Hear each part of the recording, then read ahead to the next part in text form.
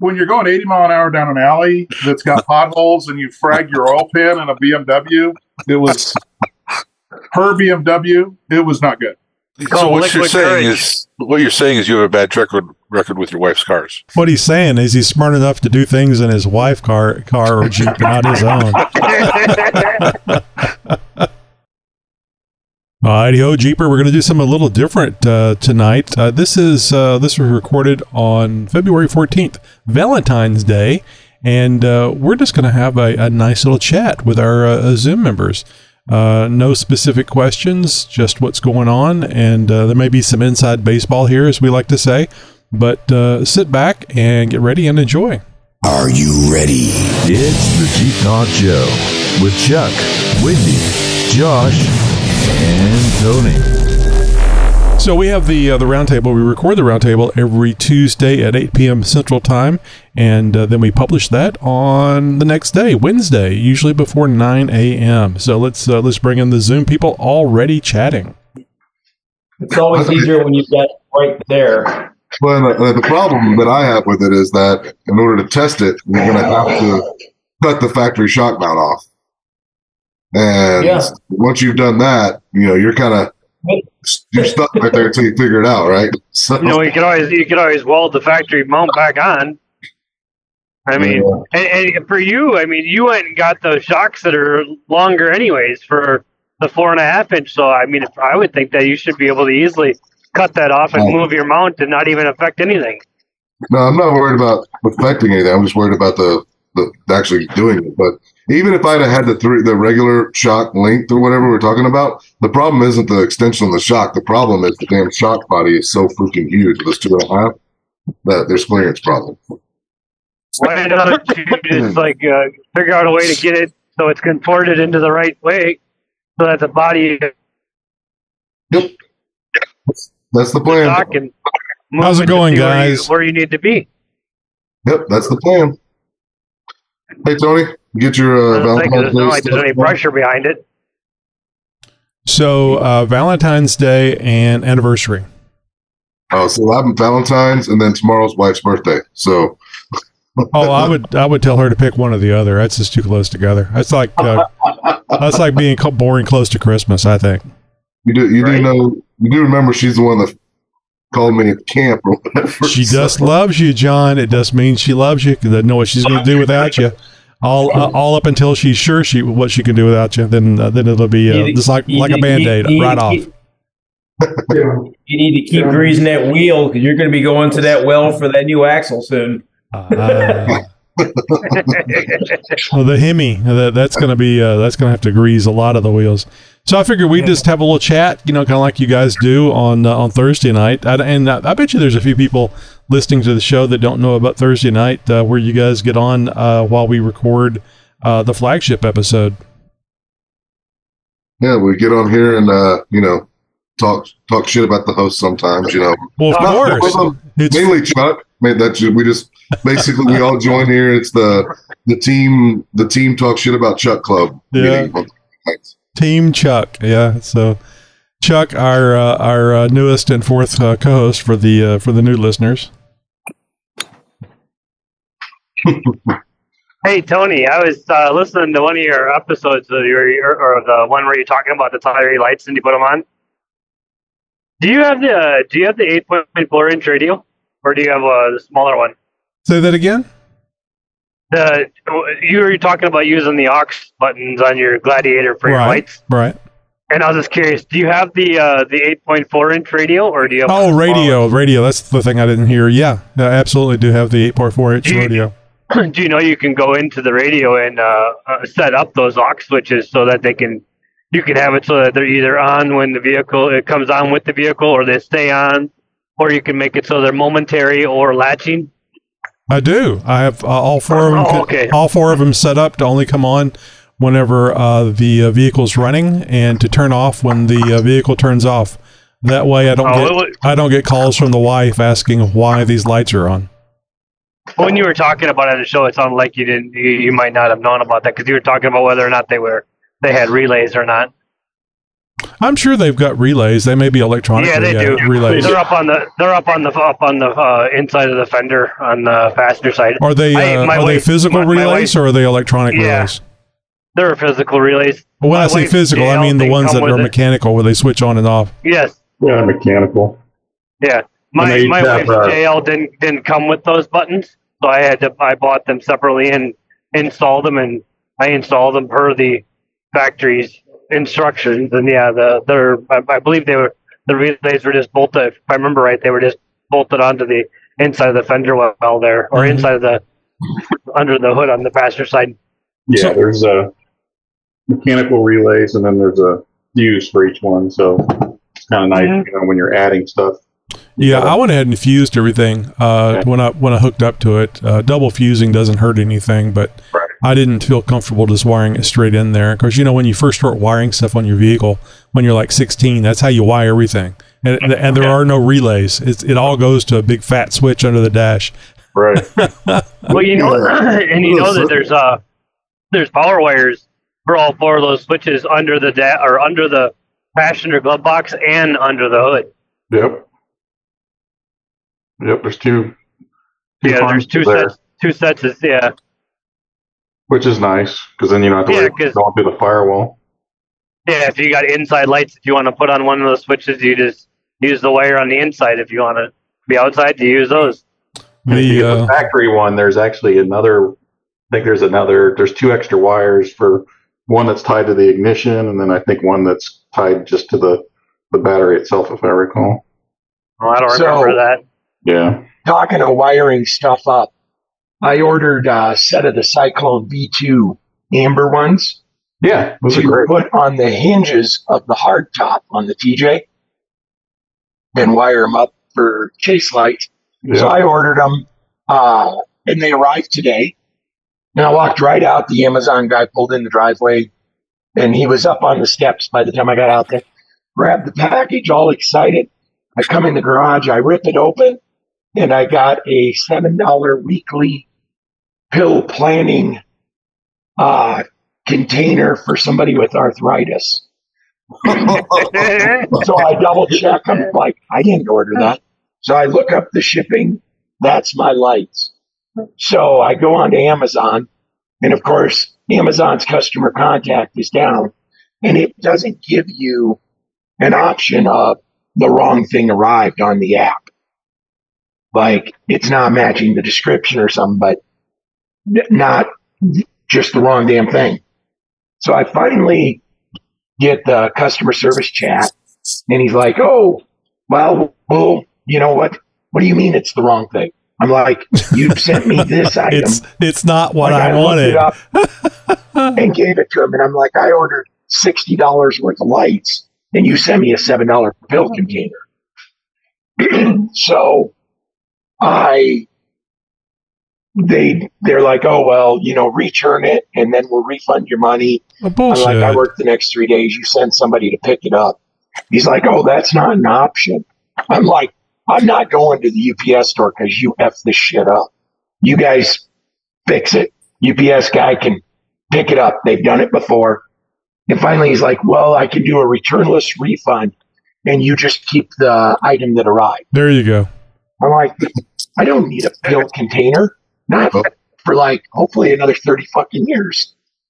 But so the FedEx or the Amazon dude who dropped off the package, all of a sudden I hear somebody in the driveway. So I go back out, and he's like, hey, I found this other package in my van. Did you guys cancel an order? I'm like, no. He goes, well, this one has multiple stickers on it. It's been declined a couple of times and rerouted. I'm like, well, I guess. I'm like, what else did I order? I rip it open. Here's the Cyclone lights. So now Amazon has another problem. Yeah, well, here's another problem. Amazon can't charge me for the lights now that they've been refunded without shipping me new lights. So you're going to get two. I'm like, time to order more. Yeah. I'm like, you guys are. Hey, they make great rock lights, Bob. I can tell you. run them. The rod lights. But I saw that trick you're talking about on the hardtop. That I think Trail Recon had that on his. Yeah, he did, and then I've seen a couple other people do it on JKs and JLs. But I think I can do it on the TJ because it's got the plastic cover on the hinge too.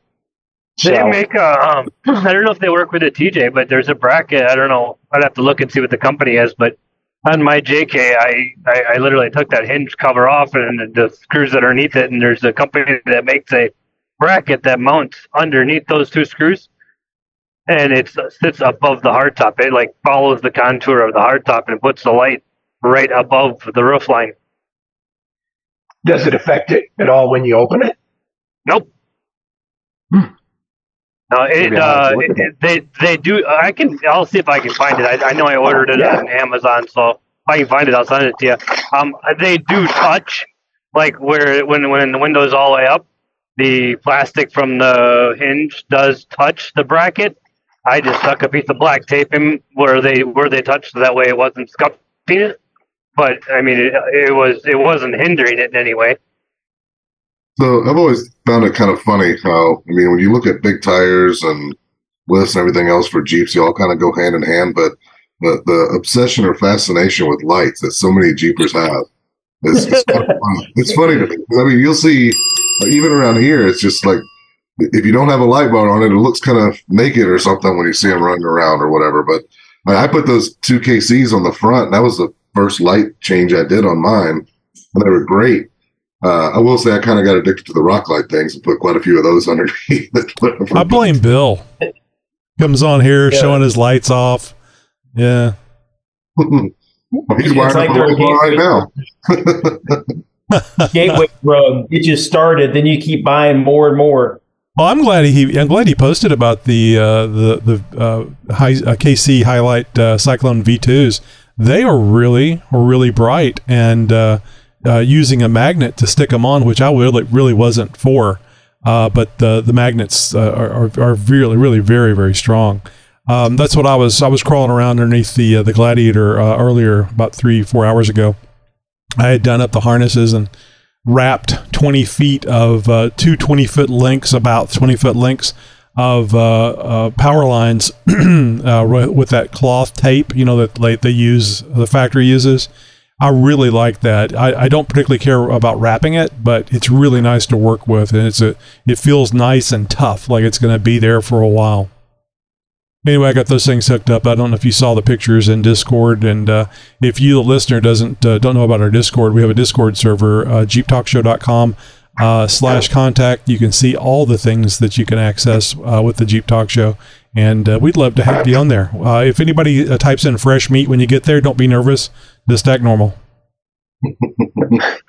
I want to welcome. I have that Tesla electric tape in the garage here, and I've got it in a baggie with giant "Do not use," not athletic tape. Do not use written on it, because I just know somebody will come out to the garage. Yeah, grab this first. Yeah, because I just know somebody's going to come out to the garage, because I got black athletic tape and gaffer's tape, and that's by it. And I'm like, somebody's going to grab it thinking it's just like all the rest of the tape and use it. And it's just slightly more than my black athletic tape. So real quick, I want to welcome Larry, John L., Bill from up there in Austin. Chip's becoming a regular again. Steve-O, Travis is back with us, and Bob, 2 Cheap Jeep guys, Roger, Randy, and Matt from Indiana, and Don. Don, I've been wondering about where you've been. I'm glad to see you back. I know that you were, I saw you online a couple of weeks ago, and glad to see you back on the show. Thanks. And did he get the skids installed yet? I'm going to say no. Give me a little bit of time. I'm still working on it. I got a good reason. Yeah, I think I saw a picture of you at the firehouse, didn't I, on Facebook or something? Yes, sir. Yeah, I don't know. There was a couple of them. Last month I hit my 25 years, so that's a pretty big deal. 25 years and never started a fire. That's a great award. Yeah. It goes by quick. I'm still young. I'm only 46, but it's really flown by. So They're not trying to give you a watch and telling you to go home, are they? no, I wouldn't take it anyway. They're gonna have to wheel me out of there. So. And I don't know if I said Travis was here. Travis is here. He's got a whole paragraph written under his name for the Zoom meeting. Travis is 89YJ at Fire for the chat with the Jeep. I have no idea what's there. You wrote it when he was drinking. Oh, obviously, yeah. I wonder if somebody's messing with you. Anyway, I'll remind everybody. I think we had people join after I mentioned this. We're just doing kind of a regular old chat tonight. So don't expect other than just jumping in or here occasionally, doing some show type professional stuff. We're just having a slap fest tonight, really. That's way to set expectations. It's the type night that if somebody jumps in here and they're not part of the normal Zoom meetings, we wouldn't notice the difference. Nice. So you were at a Smurf convention, Steve-O. A lot of blue Jeeps. That was a lot of blue Jeeps. We the national Facebook group, we met up here in a place in Chicago. It was a gorgeous day. It was 50 degrees, which for us is phenomenal right now. I know for some of you guys, you're running for cover in the garages. But yeah. Facebook group or what? Yeah, it's called the Blue Jeep Crew with the KREW. So anyone out there with blue Jeeps want to join the cool kids? I have a blue Jeep. Blue Jeep biased, huh? Absolutely. We are very blue Jeep prejudiced. Someone with Earl Grey tried to join in. Nope, not happening. Not blue. Although they do let the bikini pearl in, which I'm kind of like, that's not blue. But whatever. Not my group. Anything not my but rules. Blue Jeep Club or something. It's a crew, not club. We'll let the Earl Grey guy join. Yeah, exactly. It's kind of like the Arizona. They don't allow gladiators on their trails. Oh well. Monday, you're like colorblind or something. What's going on? Is that why it's only blue Jeep? Keep it going. I love the hate. Speaking of that, I was going by the Jeep dealership up here where I'm at, and they got a couple Jeeps and a couple Gladiators that. A Gladiator is like a Jeep. Damn it! It's like a light yellow color. It's not quite that neon yellow that they used to have, but it's almost like nacho. No, it's almost like a pastel yellow. It's a weird color. It's like a the high tide yellow. Yeah, that. Oh yeah. Well, I actually kind of like this. It's different. I've never seen it in my area. Well, it looks good. I'll tell you what. I got to play with the Grand Wagoneer the other day. Oh, that thing will ruin you, man. Jesus, fancy. Yeah, you can't really. Is it the most expensive one now? Still, I mean that new. The AEV anniversary edition AEV. The AEV Wrangler might be the same price. The dealership had to remodel their entire showroom in order to get one. By Chrysler, Jeep said, "You have to do this if you want one of these. If you want to get them." Just think about being 17, still having drive-in movies, and asking your dad if you could borrow the Grand Wagoneer. Yeah, you could live with that damn thing. Yeah, this one was 109 on the showroom floor. I was like, "Holy hell!"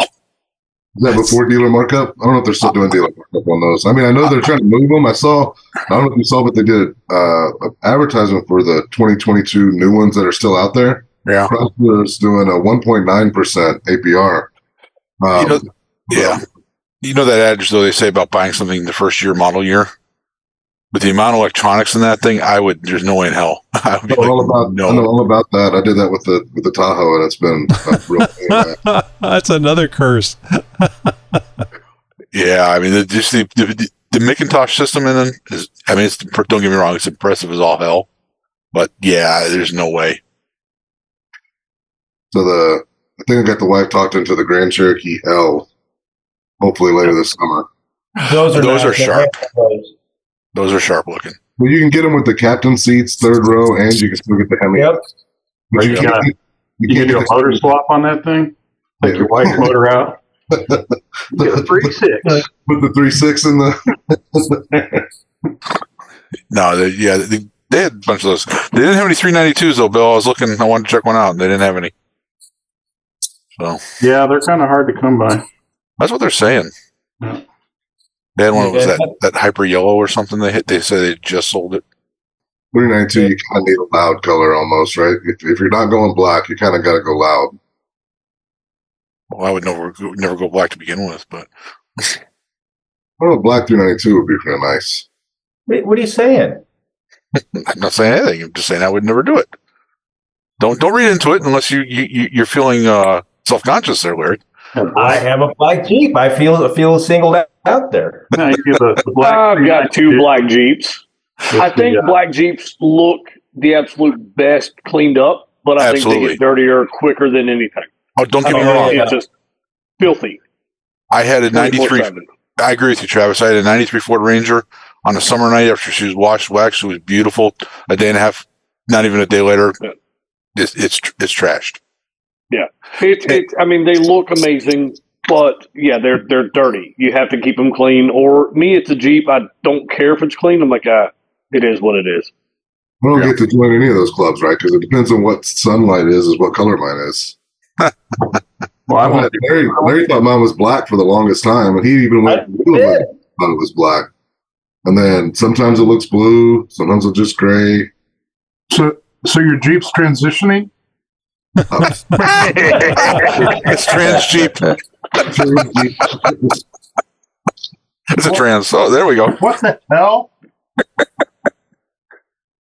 And now, Larry, to your comment about being singled out, it's Valentine's Day and we're all on here. What does that say? Well, I'm out of town. I don't know what your excuse is. I am very disappointed in all of you. Every one of you. Phone was in the garage, muted. I couldn't get here fast enough, but really, nobody, once you go black, you don't go back. Nobody said it. I can't believe you guys. It's like I don't even know you guys anymore. That is a valid point. My first Jeep originally was an 89 red YJ, and I did switch it to the black, and I've gone black ever since. So what's your guys' next mods? Steer Smart's drag link, tie rod, and dampener. In theory. Did you already order it? No, because the person I'm going to order it through, I got a text from him. He's and I'm obviously I don't want to say name out loud because I don't know how he feels about it, but he is laid up pretty hard with the COVID. That's not good. No. So he finally texted me, said he'd been in bed for a week. I didn't put it in Discord because obviously I don't know what his comfort level is with that information, but that's why I'm not naming names, but you know who it is. So. I just put 7-inch wide fender flares on mine. Why? Because I got tired of having mud all over and in my Jeep when I had the top off. I got to get wider metal or fender flares for mine. I'm just getting tired of the rooster tails out of the front tires. I come home and on the TJ, the 2 outside vents just line up perfectly with these tires. And I've got to take the vent apart to get the mud out of it. It literally launches the mud into the vent.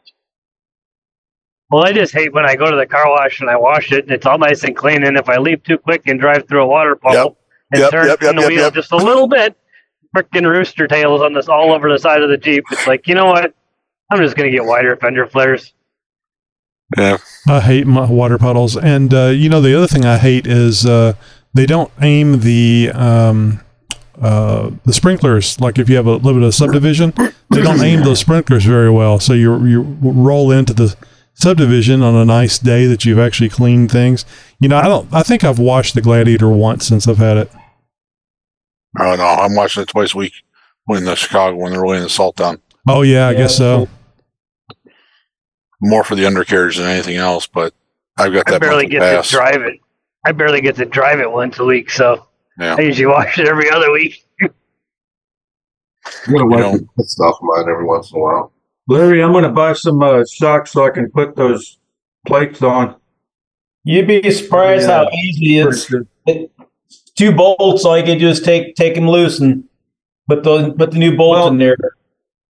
Yeah, I had a spacer lift, and on the back they put the brackets, like I think where it either raises the shock bolt up or down, and the with that bracket that they put, it was too wide for it to fit on there. Okay, so well that makes sense. Yeah, so, but yeah, I'll probably get a little bit bigger lift and maybe some bigger tires. That's always a good plan. Absolutely. I've got lights. I got a technical question for you guys. So Saturday, I'm driving my wife's JKU, and I had a misfire on cylinder 3. And I stopped by AutoZone, and they ran the scan code, and they said misfire, and it also said an injection. The number 3 injector was stuck open. Have you guys had any injector issues on the 3.6? No, I haven't. I know the 3.6 on the JK is different than the one on the JL. Yeah. Apparently significantly. I know the cylinder misfire, though, is a common one, though. I mean, I've read a lot about cylinder misfire codes. I've read about it on the 4.0, not so much the 3.6. Are you talking about the 3.6? You've heard about it? Mm-hmm. Oh, yeah. Okay. Yeah. So how many miles on the chip? 87,000. What kind of fuel you running? She runs 87 octane, the cheapest she can get. I mean, you're probably about due anyway for some new coil packs. But if you're having a continuous on that cylinder 1, move that coil pack. Or cylinder 3. Move the coil pack, move it to another cylinder and see if it follows it. Okay. And that way you can rule out if it's the coil pack or not. The reason why I was talking about, I've heard of it, so I just did like a quick Google search and put 3.6 liter Pentastar, and it followed it, misfire cylinder 3. It did. Yeah, so I mean, it's apparently common. It was really common in the Rams, apparently. Just doing the quick search on there, I know I've read it may have been. I thought it started on Wrangler for them too. My WJ. Exactly what you're saying, Larry. They said the normal swap coils with another cylinder and see if the problem follows it. Like that's the recommendation. Interesting. Well, I was going to throw plugs in it, and I'm looking at coils too because the coil pack comes with it, and then possibly do a new injector on cylinder 3 and see if that doesn't fix it. Is it vibrating? I would suggest moving that coil pack first before you go through everything. Right. And that way you know what it is. Yeah, you throw the kitchen sink at it, and you have no idea what fixed it. Well, true, but so somebody asked, does it vibrate? A little bit. I mean, it's not terrible, but I felt a little bit. I felt more vibration than normal. Yes. Only when we run out of quarters. Well, here's the bad news: is so we were at a stoplight. So my wife babies her Jeep, right? So we're at a stoplight, and I'm driving, and there's a little Ford Courier pickup truck next to me that doesn't have an exhaust, and he takes off, and he's trying to beat me off the green light. I'm like, the hell you will. So I gave it some gas. Now, I didn't mash it to the floor, but I pulled away from him. And then all of a sudden, the check engine lights comes on, and this damn misfire happens. And then she's like, you broke my Jeep. Oh, this is hers, not yours. Oh. Yeah. Well, this is the first. I mean, so we've had the Jeep for, 4 years now, per Jeep. And I've had my Jeep for almost 4 years. And never had any issues. So now here's the first time we've had anything. So I thought they were more bulletproof. I was hoping they were, but if this is all it is, then that's no big deal. So didn't you ever hear that nothing good comes from watch this? I know. I've done that before. I had that happen to me one night. I was out late, and there were a few Coronas involved, and a guy was trying. How does Coronas lead to mischief? Well, drink something real. When you're going 80 mile an hour down an alley that's got potholes and you frag your oil pan in a BMW, it was her BMW. It was not good. So what you're saying is you have a bad track record with your wife's cars. and Coronas. Okay. What he's saying is he's smart enough to do things in his wife's car or Jeep, not his own. I'll give him that. Be like, honey, I'm going out drinking, taking your car, see ya. Oh shit! No, it's good. Yeah, it looks like there's all kinds of possibles everybody's throwing out there, like cylinder head. If there's a vibration, a tick comes along with the error code, then a lot of people are saying it's actually the cylinder head. That's part of the problem. He tried to cheer him up. Well, no, just pointing out. That's why I asked about the vibration. But yeah, the tick is the telltale sign. Without that, most of them have the same thing. Like Larry said, move the pack around and see if it follows. That's the most common diagnosis model. All right. Or you could just Hemi swap it. See, that was what's in my mind. I drove it home an hour because I was hoping I'd just blow the damn engine and then put a Hemi in it. And then you could tell her, look, hon, I know you're without a car. Take mine. Right? Well, she's driving mine right now. I'll get this one running. Yeah, and I come home with a Hemi. It's a great idea. Yeah. I love the plan. And chances are she's going to like the other one so much you can just say, hey, well, let's just keep the Jeeps that we're driving. Well, when she says you're driving the other one that you have, is she driving your Willys? No, what I'm thinking, no. Of course not. You're on a Zoom call on Valentine's. So, yeah, exactly.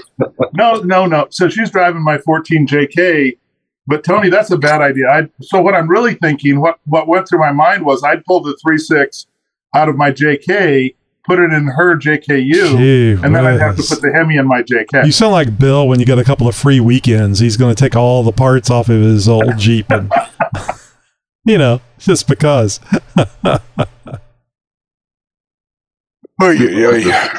So what are you wiring up, Bill? You said more lights. What are you wiring up? This light bar. Where are you gonna put it? It's gonna go right above. So on the steel bumper, right above the winch, barely. So do you know if you put that on the back, you can call it a tail gunner? Yeah. But you need a lot bigger light. Yeah. You just need to make the switch an actual trigger then.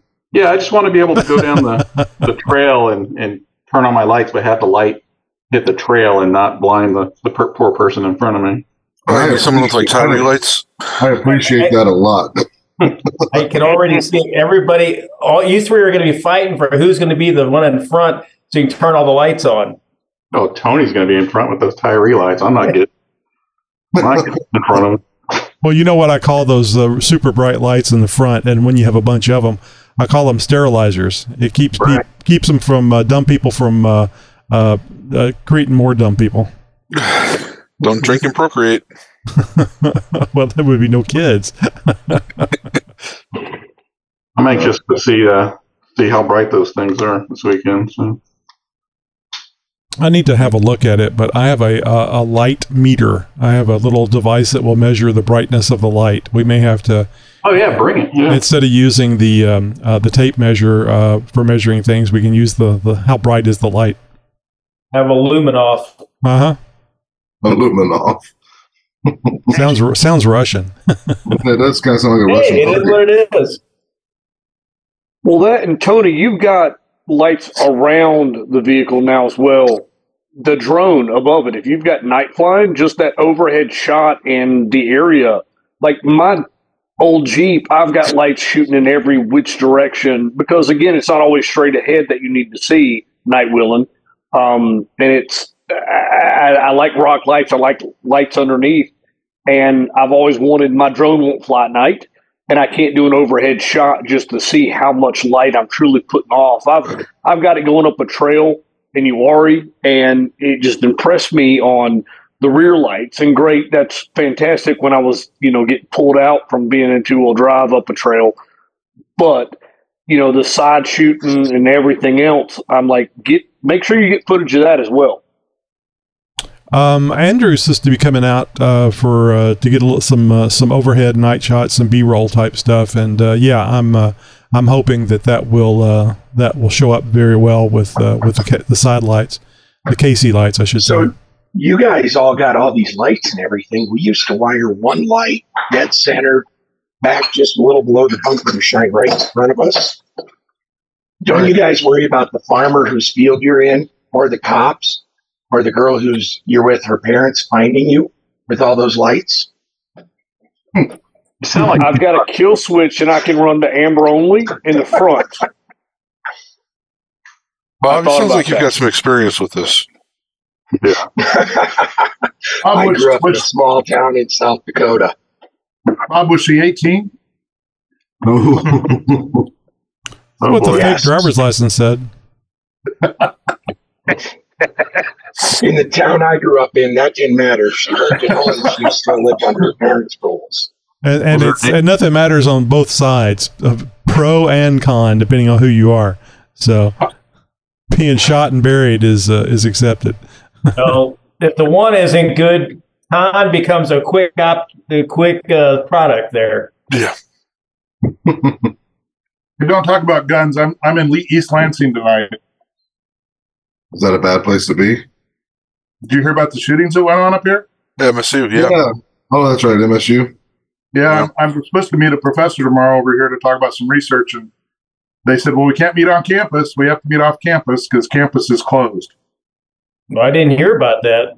Yeah, it's just happened. Yeah, just tell them you're okay, that you're armed, you're ready to go. Well, hell yeah. I brought you got it. Yeah. Don't bring a knife to a gunfight. Is that a gun-free zone? The campus is up there? Or? Usually, yeah. Yeah, but still, bring a gun to a knife fight. I mean, you always want to overkill. Well, this wasn't even a student, was it? Some 43-year-old? No, the 43-year-old. I don't know why yet, but yeah, I mean, he broke the law by bringing a gun into a gun-free zone. Oh, good Lord! Where does the country come in? That's just unbelievable. I wonder if they're ever going to outlaw stupidity. Oh God! Did you see the Jeep commercial? Anybody? You said stupidity, and it made me think about it. No. I probably would have to watch the Super Bowl, and I didn't even know it was happening. Thank God. For the 4xe, they were like all over the place. Yeah, they were like dancing and driving along, and they come by little forest creatures that were also dancing, and they push a button, make it go electric, and plug it in the middle of the wilderness. It's like, hey, where's that charger connected to? To that big coal plant right down the street. I was watching it for a little while, and I was like, what the hell am I watching right now? That would be so funny, where they switch to the coal plant, and they're taking the little woodland creatures and throwing them in there for fuel. Oh, you get stuck in a mud hole, you need traction. Throw a creature under the tire. Well, I mean, it goes back to that whole stupidity thing. And I can throw a chipmunk under my... It goes back to the whole stupidity thing. People don't think it through. I mean, I still think it's fake, but that news thing where that little news blurb or whatever it was about the lady that wrote in saying you people quit killing animals, just go to the store and buy your food. It's just, but I think there's people out there that either convince themselves there's the nuts and bolts aren't necessary. You know what? Stupidity is as stupid does. Forrest said it right. There was move your deer crossing sign. There was a group of girls up here went on a river rafting trip. They called the sheriff because they couldn't figure out why they didn't end where they started. Huh. I mean, you just on the lazy river. It does that on the lazy river. They were used to. This was on the Muskegon River up in Michigan. The lazy river, yeah. So lazy river works. I come all the way back around, right where I was. Yeah, they were used to going up to the Dells and riding the lazy river all day long. Yeah. I can't get my fat ass out of the tube, but that's because they're eating deep fried Twinkies in Wisconsin. Oh, God bless them. The commercials, Super Bowl commercial. What do you think about premature electrification? That one was funny. Like, I'm not a fan of electric trucks or anything, but that one was good. That one was good. It was a Ram commercial, wasn't it? It was a Ram commercial, and I think what they're trying to do, they're not out till 2024. So they're part of the subliminal of that is don't have premature electrification. Wait till this truck comes out, right? Just don't charge for more than 4 hours at a time. We're behind. Please wait for us to catch up. 2024 isn't long enough to wait for electric vehicles. You're going to have to wait at least another 10 years. But if you guys noticed it on the ads for the electric cars, I forget who it was that had it on, but they were talking about how, there's growing pains and, they're maybe not for everybody. They're starting to do the conditioning, if you will, so that to build a back out of it if they want to. Well, the funniest one was Dorman's, right? The Dorman guy or the foundation or whatever. And what's really funny about it, I find, is that you can't find it anywhere on all the compilations of the Super Bowl ads. But the Dorman Foundation put out an anti-Tesla ad for the it is a stroller or whatever. And when you look out there, like my daughter thought it was funny because it was like running over mannequins and doing all kinds of other crazy stuff, and couldn't find it anywhere on YouTube. The only thing you can find it on YouTube is people that are, pointing out everything wrong with it or whatever. Which, like, I'm the one. Go ahead, I'm the one currently here that has the hybrid 4xe Jeep, and I'm going to tell you, I absolutely love it. Now, everything I read, everything I see, my weather is conditioned for that vehicle perfect. If you're cold climate, there's so many different scenarios. Again, if you're driving, how far you're driving, what you're doing, what's going on, it's not a good vehicle whatsoever. I say it's not a good vehicle. It's a Jeep. They sell it as this hybrid, great gas mileage, everything good. And the reality of it is, if you're making any kind of road trip, if you're making any kind of distance whatsoever, that drops significantly. And if you're not taking your charger to charge it, if you're not doing certain scenarios, is it stupid in power? Yeah. Do I own a sports car that looks like a Jeep? Yes, I do. I've yet to have that Jeep off road between, you already shutting down. I've yet to take it out. In March, there's Jeep-tastic. Y'all are all invited. Come out to Jeep-tastic. It's going to be a good event. And it's going to be out there, and I'm going to go wheel it. That's in March. I don't know. It's coming up next month. But what is Jeep-tastic? It's it's a zoo that basically is putting on a event, and they did it last year. It was great. It was before I bought my Jeep, and my YJ, imagine this, was broke down. I took a work Jeep, and I went to the park and had a blast. Actually, I was out there with Nikki G. Me and him met up and went to it. Were they going to put like a tiger in your Jeep, or what how does that work? It was me. I took a JK. I took a 18 JK from work that was lifted up, just traded in, and had a blast on the trails. Is it trans Jeep friendly? It was trans Jeep friendly. Yeah. There you go, John. Yep. You're color changing.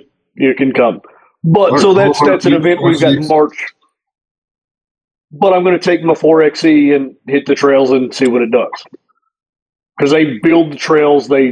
It's large. It's not like a little Myrtle Beach Jeep Jam or Daytona where it's very confined. It's a very large property that they build great trails in. So I'm going to take the 4xe and hit the trails for the first time. Then I'll be able to fully say, yes, the power is amazing. The power is great. And what it can do. My daily driving of it, fantastic. Can I drive to the grocery store and back 100% free on just $1 charge? Yep, can do it. How long have you had the 4xe now, Travis? I've had it since March of last year. So I'm coming up on a year on it. And I've had zero issues whatsoever. Right. No, I would expect you not to have any issues with it other than the built-in issues like the range on electric. But I'll be interested in hearing. I'll be interested in hearing what you got 5 years into it, and 50, 60, 70,000 miles. You say zero issues, so I sold my Katie, my ex's sister. I sold her one. Within 4 months, she had it in the shop for over a month at a time. Identical Jeep, identical Rubicon. It was in the shop. I read again. You're always going to read the negative. Everyone in the world, they're going to post their negative. And, I've got a buddy that's got a 21. That's why he went from a YJ. He still got his YJ like I do, and went to the 21 4xe. Hasn't had any issues. I thought it was all weather related and different scenarios. But my ex-sister-in-law she had one I sold her, and it was in the shop left and right. There are a lot of issues, but they're working them out. If I can order the 20th anniversary, I've got my dealership looking at, me trading in a 22 Compass and a 22 4XE, and I'll get a 20th anniversary Rubicon 4XE because the 392 still is above my price range. So I just make sure I'm clear. I don't want there to be any problems with anybody's Jeep. I just don't think that singing the praises after only having a 4xE for less than a year is, I would expect it to be good for a year, for 2 years, maybe even 3, and then maybe some minor issues. And there's always going to be those situations where people buy something and it just doesn't, it was made wrong. It's a Friday or a Monday vehicle or something, So, but as far as the complexity and the battery longevity, all that stuff, I think it's going to take longer to find out if it was a great purchase or not. But yeah, I mean, if you're only getting a vehicle for a couple of years or 3 years max and buying something new, I'm sure it'll be fine. Right. And that's, my YJ is my heart and soul. That's my Jeep. This one is my daily driver. Similar to you, even though, you don't drive your XJ like I don't drive my YJ. It's broke down every other day. Something's going on. If I had the choice, I would 100% daily drive the YJ. But the reality of it is, I've got more issues that I can care to share, and it is what it is. But the gas gauge works now, which is really cool. It does work, yes. I've got everything fixed except for the transmission. And I told that guy, hey, money's a little tight. Let's put you on hold. No rush. Were you putting an AW4 in it? I can't remember. It was an AW4. Oh, it was. Okay, yeah. How many miles was on that? The two something? It was the original, so it was over 3.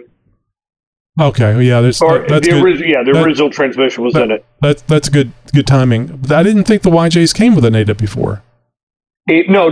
That was the original transmission that came in it. Yes. And you're going. It did not come. Yes. And you're going in with an AW4. AW4 is a great transmission. I hope so. I don't know about yours, but just in general. Right.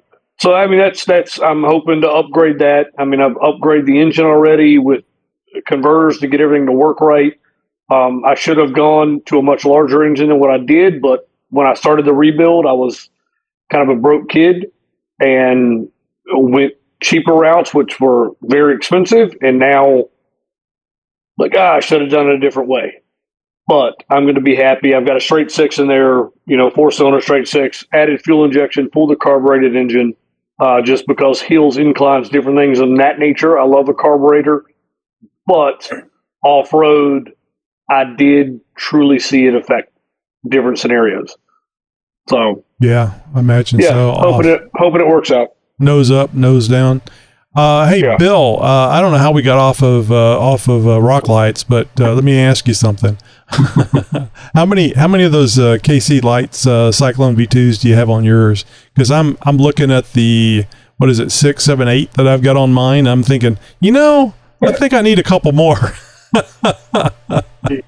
2, 4, 6, 8, 10, 12. There we go. Okay, so that's 12 rock lights, Bill. How many? You got the light bar and you got the side lights too, don't you? So I have 2 of the Gravity Pro lights facing forward, and then I swapped out the fog lights with the KC, I think, what is it, like DR3s or something. They have like a high and a low beam, so they're kind of nice because the low beam ties into the stock fog wiring.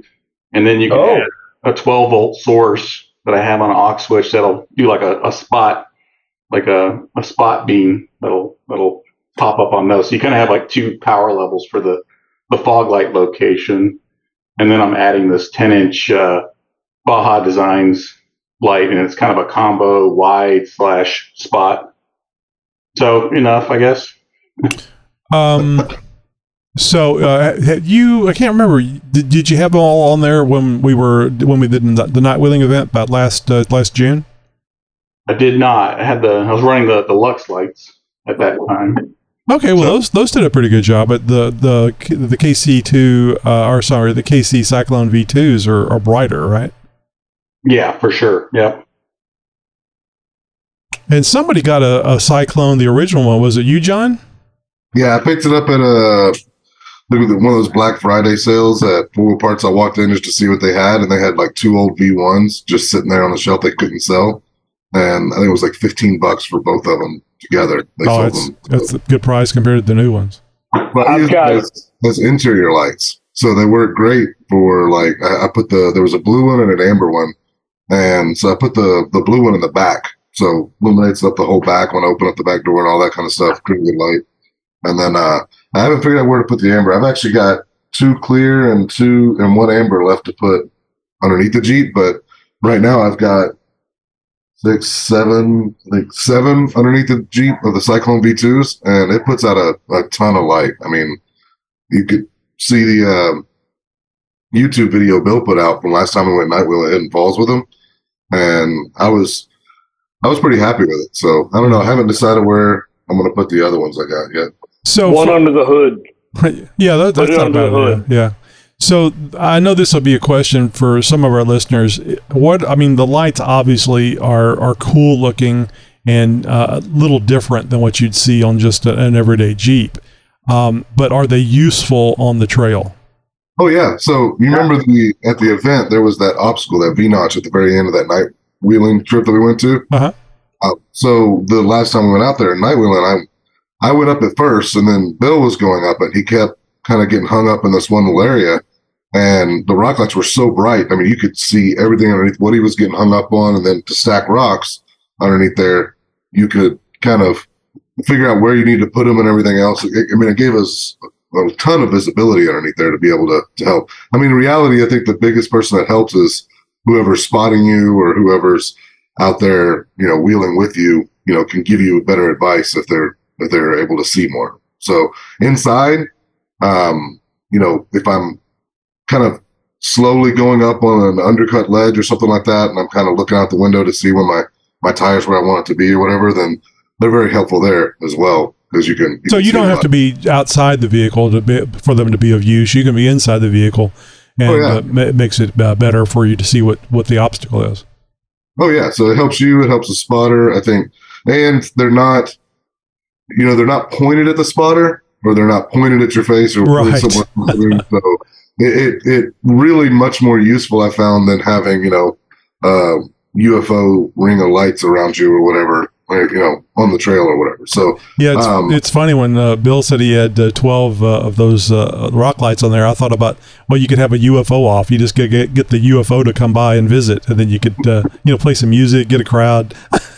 Well, I think the ones he's putting on there now, especially that amber one down there, because when we were out there, I was up front. I could use I got the Gravity Pro on the front bumper as well. And they work great. They throw the light way off. I was able to see that with the factory LED headlights, worked perfectly. But Bill couldn't turn his on. And because if he did, he would, be blinding me up front or whatever. So the bar he's putting on there to kind of aim down on that, I'm interested to see how that changes it. Oh, and Bill, I don't know if you're up for this. I figured you would be. I kind of figured it would be neat that when we're doing the night run this coming Saturday, to get your Jeep in there too with your lights, and kind of do a comparison between the two, especially with the KC Gravities. What if somebody doesn't mind mentioning? I mean, I can look it up, but I'm just kind of curious for the listener. Knowing what the price is on the gravity lights that you guys are using. Now, this isn't the light bar; these are individual lights, or maybe they came in pairs. I don't know. They come in pairs. I think the ones I bought, I think were around $450 or something. I think I got mine on sale on there. I think I paid like $3 something, but I think it was around Christmas or something. Does anybody remember the lumens? The advertised lumens? Oh, no, I have to look it up. Yeah, I can look it up. I was just curious. But the one thing about the Gravity Pros I really like is, they're not as slim as their Slimline series, but they're still pretty slim. They're compact. So there's not a lot of big heat sink behind them and everything else. I mean, they're pretty compact. So when you put them on the front bumper, you put them in front of your winch, whatever, and you've got a lot better clearance. Right. Well, I mean, you're talking about rock lights and lights in general, and to me, I've always preferred lights everywhere but directly ahead, unless I'm leading the trail. Bill with his 392, he's leading the trail. He needs lights up front to see, but then his lights underneath actually help everyone behind him. If you're if you're not the leader, you don't need all the light. You don't need a light bar. You don't need this. You don't need that. You truly don't need. I would disagree. Yeah, because we get a lot of dust down here, and so a lot of times you're running the lights just so that people have visibility of your vehicle. Is that lower amber light? Because again, a light bar. When I run through snow, like I don't have the dust scenario.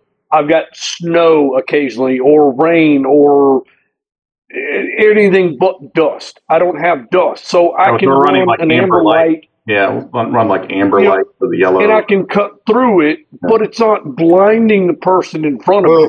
But I would the reason why I said I would disagree is because like at Hidden Falls, there's a lot of elevation changes out there and obstacles, and as most places you go wheeling, whatever. And I'm leading per se like last time, and I can see the obstacles. I'm running my lights. I climb over it and I get up.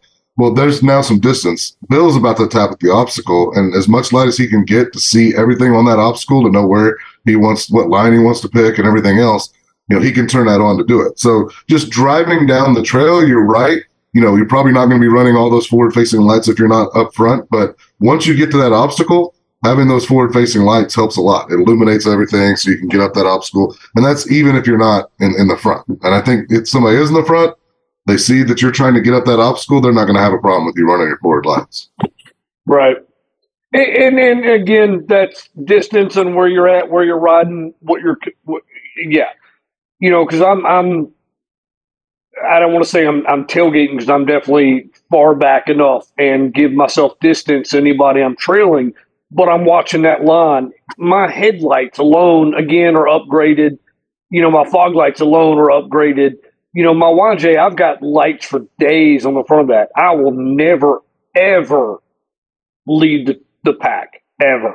Now, granted, I can light up the world around it, but underneath in what I'm stuck on, where I'm at, helping the person behind me, I've got rear lights, side lights, everything. But you're also not going to be out on the trail only trail riding, right? Because if you pull up into camp, you got to set up camp at night.